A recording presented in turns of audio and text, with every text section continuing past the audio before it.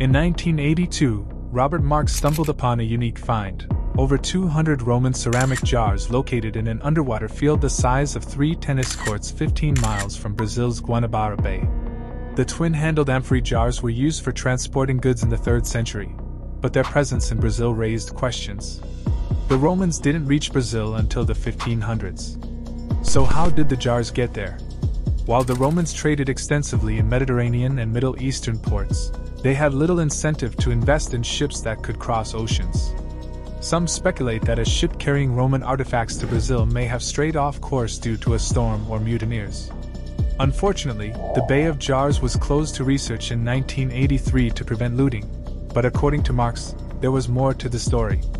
He claims that the government didn't want the area explored because finding Roman-era artifacts there could challenge Brazil's official history that the Portuguese were the first Europeans to reach the country.